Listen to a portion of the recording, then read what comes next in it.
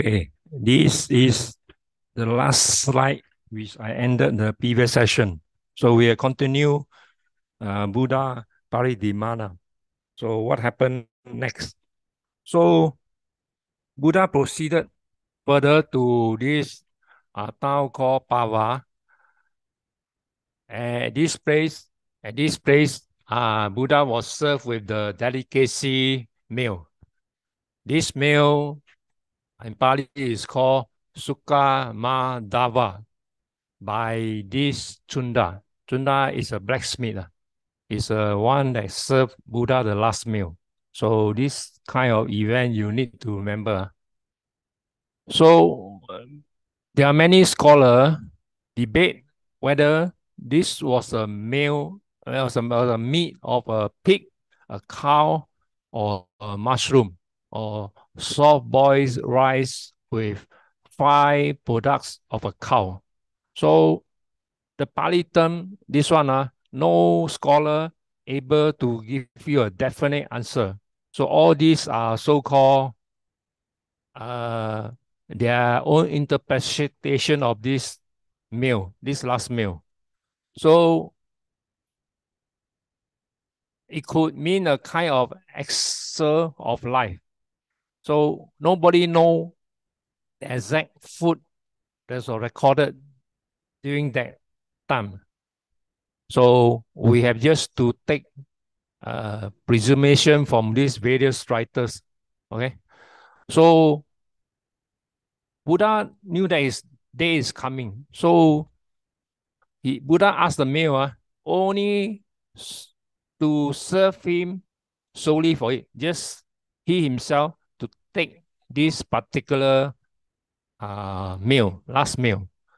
So he was, I don't know what's the reason behind, but many say that Buddha was fearful that this may also hurt others. So best is to not to make more what I call events happening. So just because it's last meal, so this Chunda may be blamed if many person get sick of it. So the rest of the meal after serving to Buddha was not served to the Sangha members, but instruction is to bury the leftovers. So by doing this, great merits attained by this Chunda to serve Buddha last meal. So all these particular events come because of a reason. So Chunda got his merit for serving Buddha the last meal. So after the meal, Buddha was attacked by a severe illness. I mean, sort of diarrhea, very severe one. And the text mentioned bloody diarrhea with sharp pain. During the kind of, they treat it as a dysentery. And having bad stomach and always go to toilet. So Buddha, with his kind of mentality, he able to control his physical suffering. So after the meal, he carry on with journey to this place called Kusinala, which he selected for his final emancipation. So Buddha and his retinue, upon reaching this place called Kusinala, Venerable Ananda prepared a coach, I mean a place for him to sleep between twin Sala tree of Malas at this Malas Sala Grove. If you have no idea of Sala, you can come across this tree where fruit are bare like cannonball, and the flower is very, very fragrant. If you ever got chance to see Malaysia, then you can see those big, big trees with big, like coconut like that, but it's not coconut. So before it bear fruits, the fragrance of this flower is very good smelling. So if you see across, that is called the salad tree. So with the Buddha's head towards the northern side and the other side to the south, the lake, Buddha recline on the coach on the right side. I mean, sleeping on one side. So at this particular place, our Buddha mentioned 4 places with his life should be visited and venerated by lay Buddhists. This was told to the audience of monks. So when you, telling the devotees in the future that these 4 places where Buddha started his enlightenment until his passing away is a necessity for every Buddhist if got a chance to visit these 4 places in India.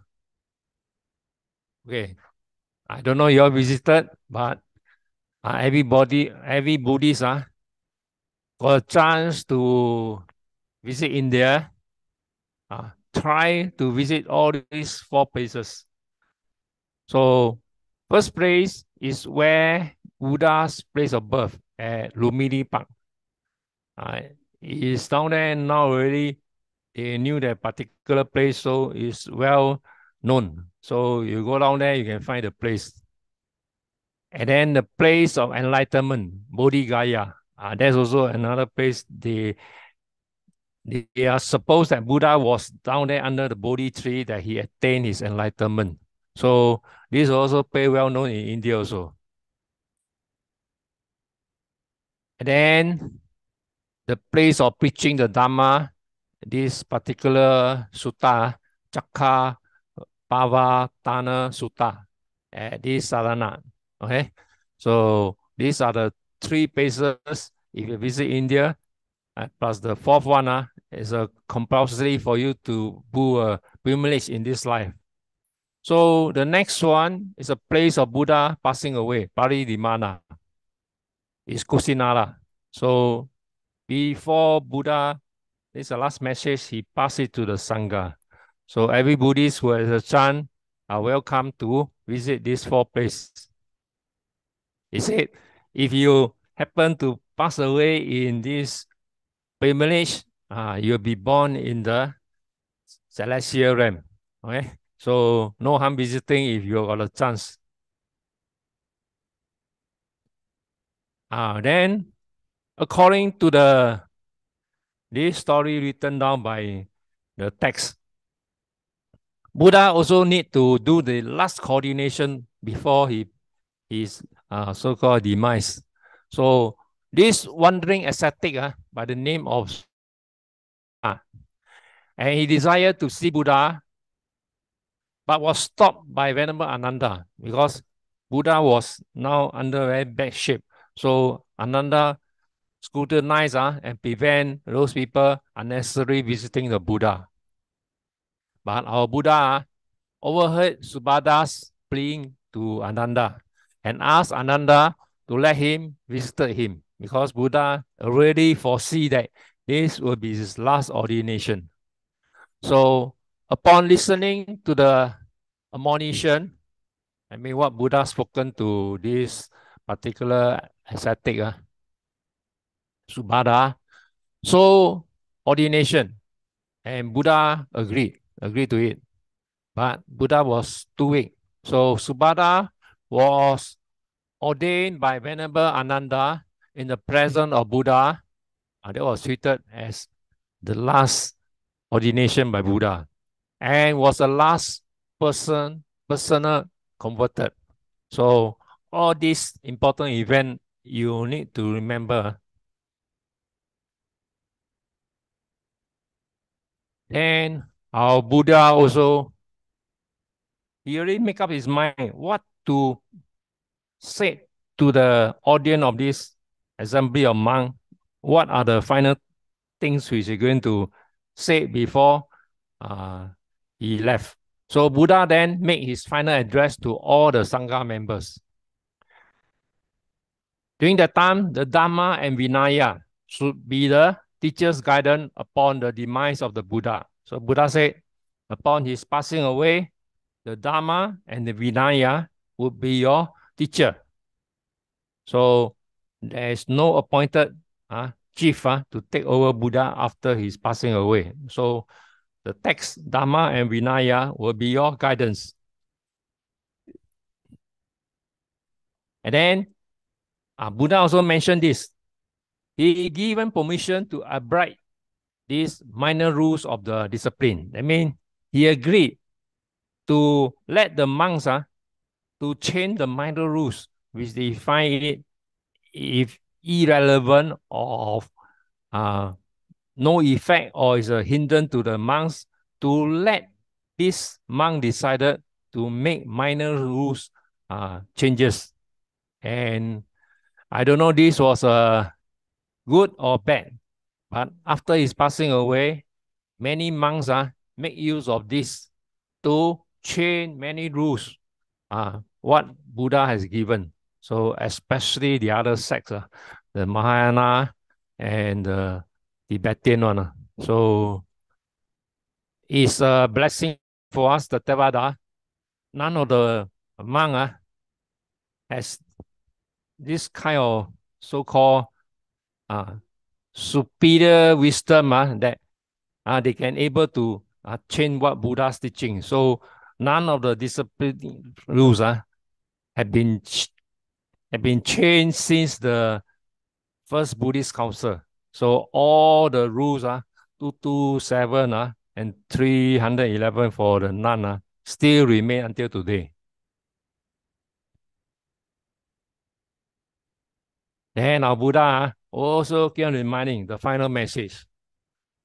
So to raise any doubt regarding Buddha teaching of the order, to get it clarified, Buddha also said, whatever words upon this Buddha passing away, these are things you need for the monks and also for the lay people and those who are learning it to check against it. So after 2 repetitions of repeating this to the 500 monks, all of them are remaining silent. Okay? So anything they are not clear about the Buddha teaching, he asked a big audience of the monk to bring out any question, but none of the monk respond. So he also said about what remains of his body. So on the question of treating the body of the Buddha upon his demise, means his great passing away, so Buddha replied to the Sangha, should concern themselves with their exertion towards the arahantship. He asked the monk, the Buddha body is of insignificant importance to you monks. Your monks, your job is to attain arahantship as soon as possible. So the remains of the body of the monk, of the Buddha, is very insignificant to you people. So the relics, according to them, to Buddha, is not important. But until today, more and more people pay veneration to the relics, all that, which Buddha treat as of insignificant importance. So Venerable Ananda bring Buddha to honor the remains like a universal monarch. So Venerable Ananda suggests that Buddha should be treated like a great king, so that people can pay high respect to our Buddha. And Buddha replied to Ananda, behold, disciple, I exhort you the subject to change all component things and strive with diligence. Buddha said, everybody, including himself, his body also like a living house, come to a certain age, when aging, the breakdown of his whole body is a reality that everything has to be changed. Okay, so we can't prevent it, what you call, worry about this or cry upon this or whatever. So important thing is to get yourself enlightened. That's the most important thing. The body to him is of insignificant importance. But the trouble is that until today, the relics still play a very important, significant role among all Buddhist countries. So upon passing away of the Buddha was unique, as Buddha was in a state of ecstasy.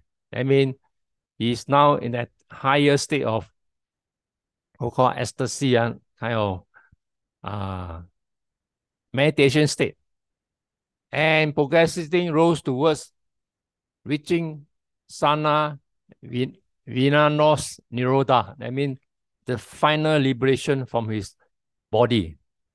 So he attained the first ecstasy again, and Buddha rose to the fourth ecstasy and passed away in the ecstasy.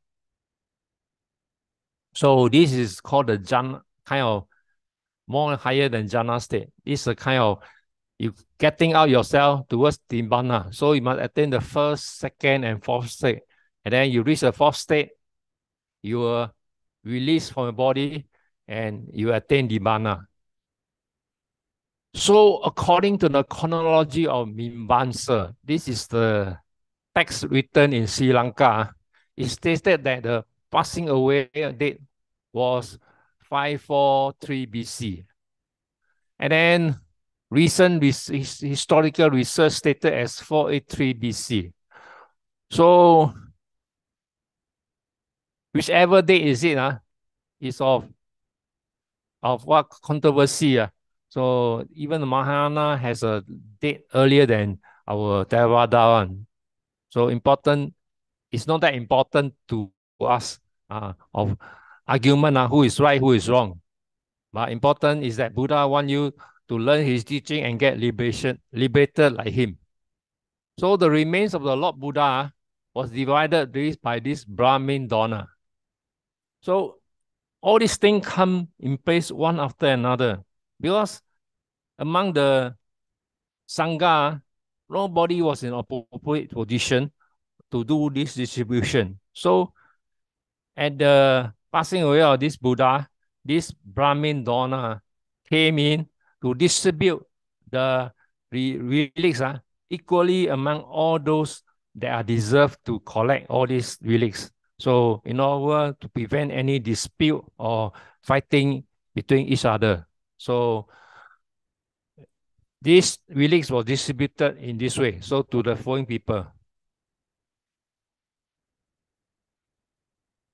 So the remains actually there are 8 portions. They are distributed among all these various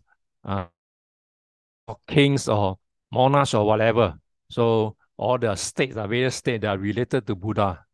King Ajasattu, as you know, or Magadha, he got a portion. And then remember the Chavis of Wasali, this was before our Buddha passed away. He told this King Ajasattu, the minister, he cannot invade this Vasali. They are part of also the people that support Buddha, and these Chavis also got a portion of it. And then his home people, the Sakyang of Kapi Vatu, also got a portion of it. And then the bullies of Ala Kapa and the Koliyas of this Swamagama. And also the Brahmins of this Dipa, and the Malas of Pava, and the Malas of Kusinara. So all these 8, all the whatever states people will get a big 8 portion, so there's no infighting between each other. And then the embers given to the Mosiya of this Pipalavana.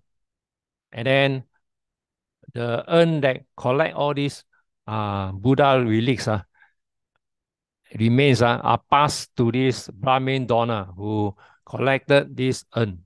So remain distribution, you all need to remember who are the people that has a share in it. Okay, so please remember it. Okay, so with this, you end this Parinibbāna.